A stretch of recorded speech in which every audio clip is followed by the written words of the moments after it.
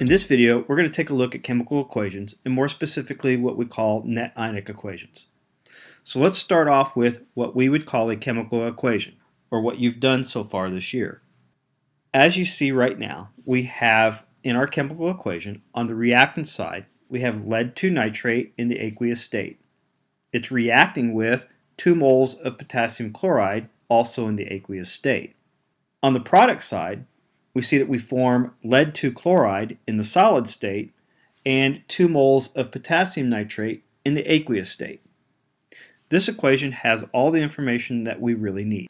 We know what the reactants are, we know what the products are, we know what the states are, and we also know how many moles of everything we need to have for this reaction to occur. But this reaction actually has a little bit too much information for us. Another way of writing out this reaction would be to use what we call a complete ionic equation. Now, a complete ionic equation shows us exactly how everything exists in a manner that's a little bit different than what the chemical equation is going to have. As we've discussed so far with solutions, we know that lead 2 nitrate as a solid, if we put it into a solution, it's going to be aqueous. And when it turns into this aqueous material, it's actually going to dissociate into 2 different ions, lead 2 ion and 2 nitrate ions. The same thing is true for the potassium chloride. If we put solid potassium chloride into water, it's going to dissociate into the ions potassium and chloride.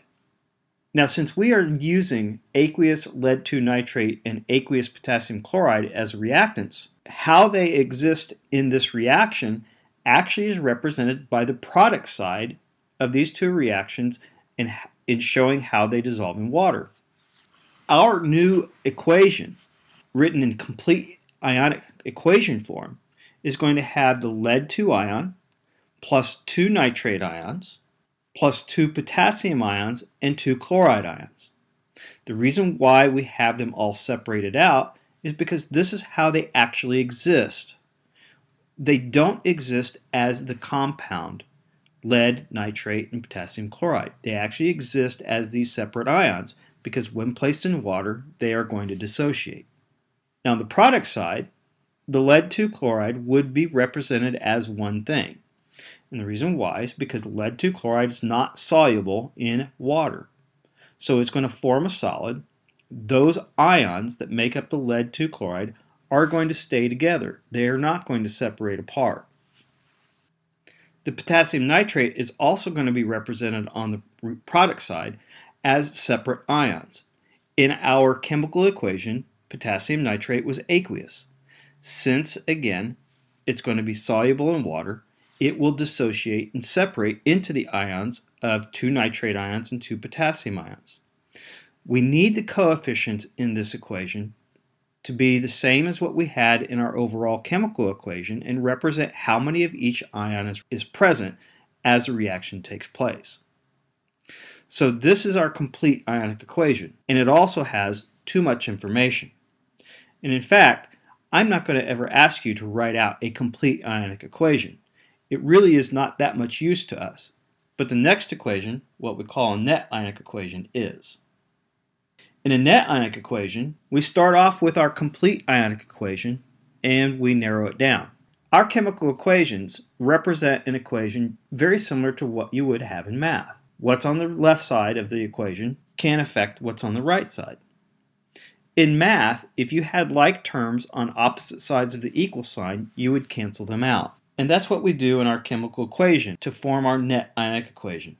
We have like terms of nitrate. There are 2 nitrate ions on each side of this chemical equation. What this chemical equation is essentially saying is that the 2 nitrate ions chemically are not changed.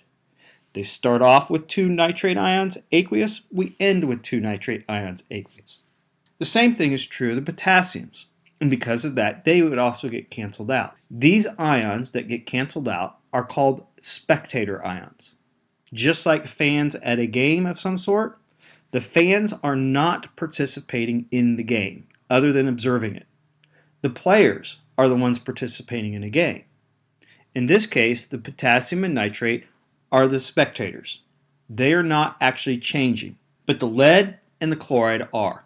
When we write this equation out using what's left behind, we will have the lead 2 ion in aqueous solution reacting with 2 moles of chloride ion in aqueous solution, producing 1 mole of lead 2 chloride as a solid. This would be our net ionic equation. It represents only the things that are changing chemically. In fact, it really doesn't matter where the lead ions came from, and it doesn't really matter where the chloride ions came from. As long as we had aqueous solutions of each one, if those solutions were mixed together, the lead and the chloride would react to form the solid lead 2 chloride. Another example is the reaction between hydrochloric acid and sodium hydroxide. In this reaction, we have aqueous hydrochloric acid, HCl, reacting with aqueous sodium hydroxide. It's going to produce sodium chloride in the aqueous state along with liquid water. If we write out the complete ionic equation for this, we will see that the hydrogens and the chlorides, they separate apart because it's aqueous. The sodium and the hydroxide will also separate apart. On the product side, the sodium and chloride are still in their ion form, and we have water. We cancel out the things that are the same on both sides, in this case the sodium and the chloride ion, and our net ionic equation would be the hydrogen ion in aqueous form reacts with the hydroxide ion in aqueous form to produce water in the liquid state. Again, everything has to be exactly the same on both sides of the reaction to cancel out, and the things that are left behind, written out and balanced, would represent our net ionic equation.